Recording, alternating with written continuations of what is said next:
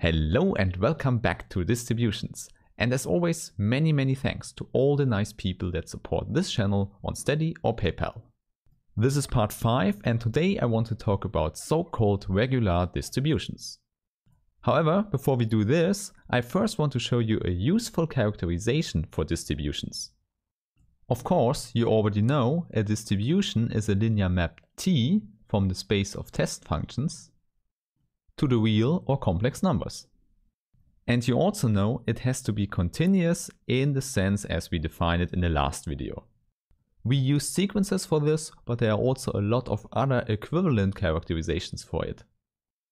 Hence we can write it in the following way: T is a distribution if and only if for all compact sets in Rn there exists a natural number m, which could be 0, and there exists a positive constant c, such that for all test functions phi, we have that if the support of phi lies in the compact set K, then this implies that the value t of phi is bounded from above.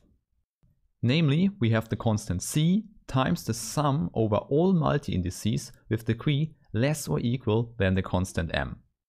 And then we look at all the derivatives of phi in the supremum norm. Please note, this means that whenever you can write down such an estimate, you immediately have the continuity and therefore you have a distribution T. Since at first it looks complicated, we really should write down a proof for it. So let's start with this direction. So when we have the estimate, what can we say about continuity? In order to show this, let's choose test functions phi k and phi such that we have our deconvergence for the sequence phi k to phi. Then we know by definition there is a compact or bounded set K in Rn such that the support of all phi k's lies in this compact set K. And we also know that for all multi-indices alpha, we have that the derivatives d alpha phi k converge in the supremum norm. Please keep in mind this was just the explanation what the deconvergence here means. Okay, and now we just have to check if t of phi k is convergent to t of phi. In other words, we want that this term goes to 0 when k goes to infinity. By using the linearity, we can rewrite that as t of phi k minus phi.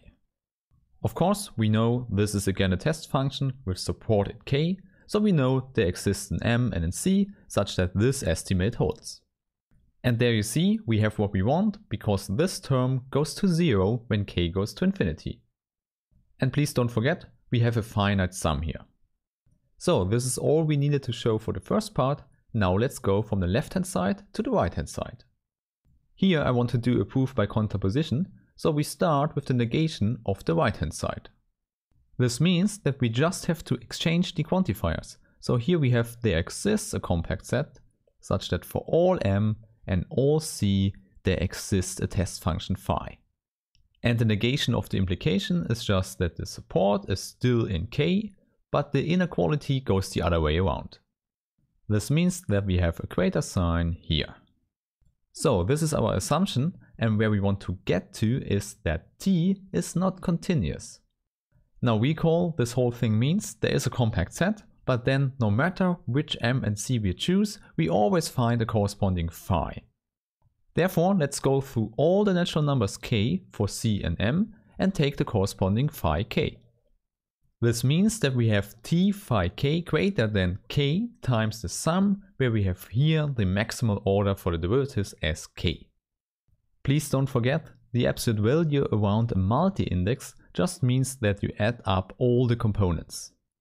So no matter how you combine all the partial derivatives, the maximal order you get out is always k.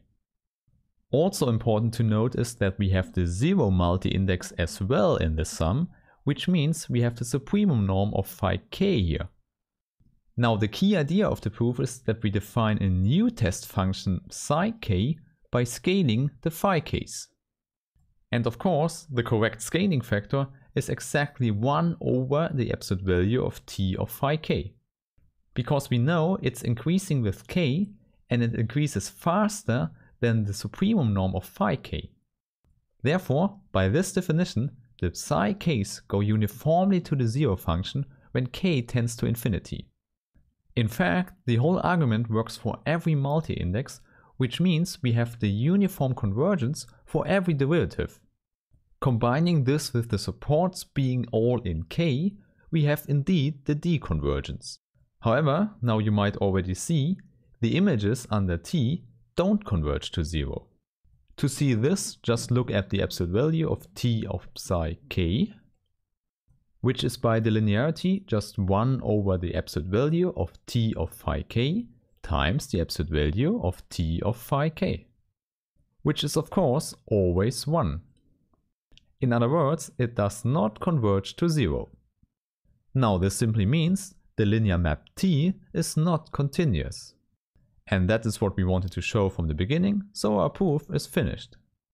With this technical proposition out of the way, we can go to the definition of a regular distribution. For this, we first need the notion of a locally integrable function. Let's call the function f, and it can have values in R or in C. And we call it locally integrable if the function is integrable when we restrict it to any compact set. So you can put it in the way that the integral over a compact set k of the function f with the absolute value makes sense and is finite. When you know how to deal with Lebesgue integrals, it will make your life much easier here, because you know you need a measurable function f and the integral should be finite. However, it's also possible to think of a normal Riemann integral here and do everything with the Riemann integral, but then of course we don't get out the full general result. Therefore, I would say knowing some measure theory and the Lebesgue integral is indeed helpful here in the theory of distributions. Now, for such locally integrable functions, we use a common notation, namely we write a curved L with 1 and log. And often we put in the domain, which is here Rn. Please note, of course, all integrable functions are also locally integrable. We just have more functions here. For example, if you consider the function f, which sends r to r and x to x squared, then this function is not integrable because the integral over the whole domain R would be infinity. However, it's locally integrable because it's a continuous function, and when we integrate over a bounded set here, we don't have any problem, we get out a finite integral. Nevertheless, please note that we don't need the continuity for a locally integrable function. We have much more functions here than just the continuous ones. Now, the nice thing we want to do now with such a function is to define a distribution. For such a function f, I want to use the notation Tf for the corresponding distribution. And it is defined for a test function phi, and you might already know this because we did it for continuous functions in the last video, by the integral fx phi x dx. This is a well-defined distribution because the integral is actually just an integral over a compact set, namely the support of phi. It's also linear and it fulfills our estimate from the beginning. This one we really should write down, so we have the absolute value of Tf phi. We can pull in the absolute value into the integral, and we can also easily split it up. Now, instead of Rn, we can just write the support of phi, simply because outside the function phi is 0, which has no contribution to the integral. Also, we know we can estimate this one with the supremum norm of phi. Hence, we have the integral of f in the absolute value times the supremum norm of phi. Of course, we can integrate here over any compact set k as long as it is a superset of the support of phi. Now, please remember what the estimate is we want to show. So I put it here in a box as a reminder. And there you see the integral here is the constant c here, and the sum is just the sum where m is 0, so we just have the supremum norm of phi. In other words, we have indeed a distribution. So you see, this is similar to what we had in the last video where we considered continuous functions. The distribution here is essentially given by a normal function f. And therefore, these distributions are just called regular distributions.